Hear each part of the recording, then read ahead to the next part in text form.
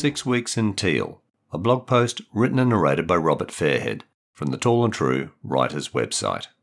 In 2018, I shared a blog post on Tall and True about my week in politics, handing out how to vote cards for Dr Kerryn Phelps, an independent candidate for the Sydney Eastern Suburbs electorate of Wentworth.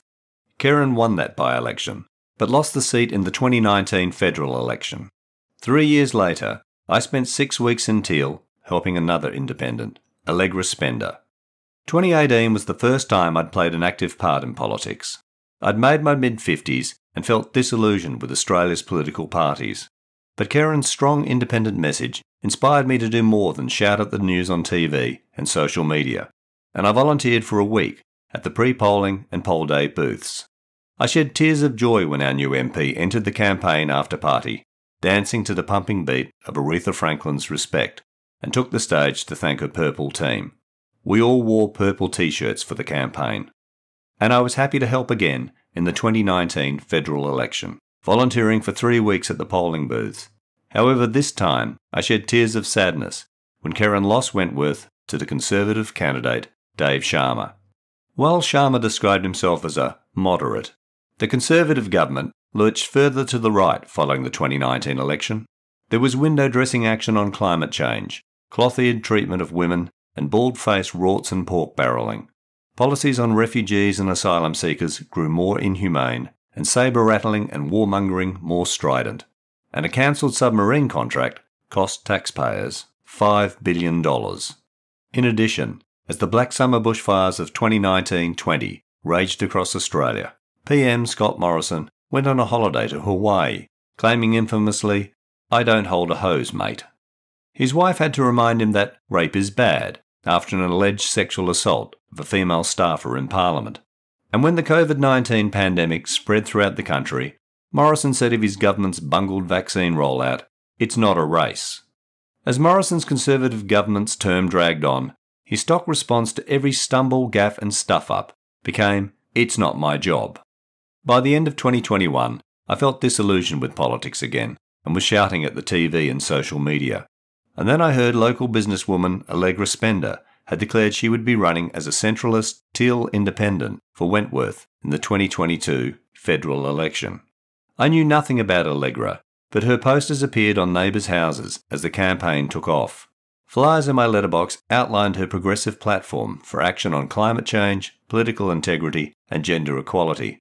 And then I attended a Politics in the Pub event at my local hotel and heard Allegra speak and answer questions in person for the first time. I had already decided I'd be voting for Allegra at the forthcoming election, but as had happened with Kerryn Phelps, hearing Allegra articulate her strong independent message motivated me to do more, and so I signed up to be one of her Teal volunteers. My first campaign event was a Teal wave at a busy morning peak hour intersection. I joined dozens of other supporters dressed in Teal t-shirts, holding up and waving posters of Allegra at passing motorists. It was a chance to meet fellow volunteers and a lesson on the divided nature of the election contest. Although we received many supportive toots, thumbs up and waves back, there were also blaring horns, thumbs down and angry middle fingers. Next I joined Allegra and other volunteers, handing out flyers outside a shopping centre. This event was my first opportunity to have a one-on-one conversation with Allegra and see how warmly she interacted with potential voters. And for me to start interacting too, promoting Allegra and responding to questions about her policies. Over the following weeks, I attended more and more events, alternating between Teal waves and handing out flyers.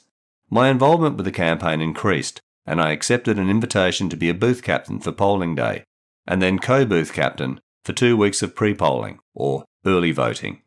As the election drew nearer, I wore and washed my Teal t-shirts every day. They were my uniform, and my life was the booth and talking to voters. Everything else slipped into the background, my family, writing, and anything unconnected to Allegra and the Teal campaign. Election day was a blur of setting up our polling booth, handing out how to vote flyers, and fielding last-minute questions from voters.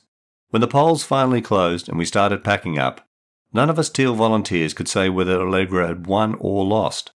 We knew she'd had good support during the day, and with early voting, but so had the incumbent Sharma.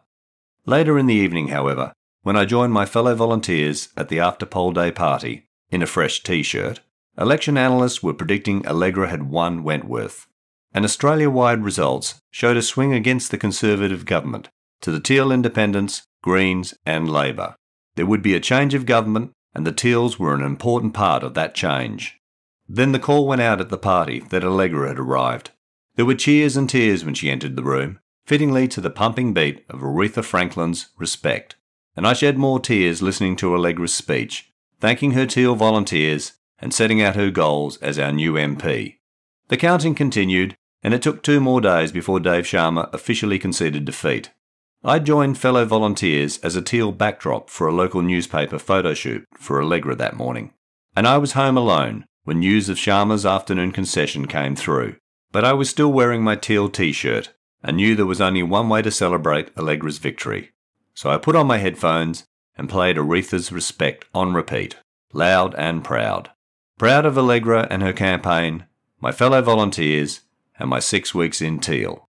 And I danced and shed tears of joy again.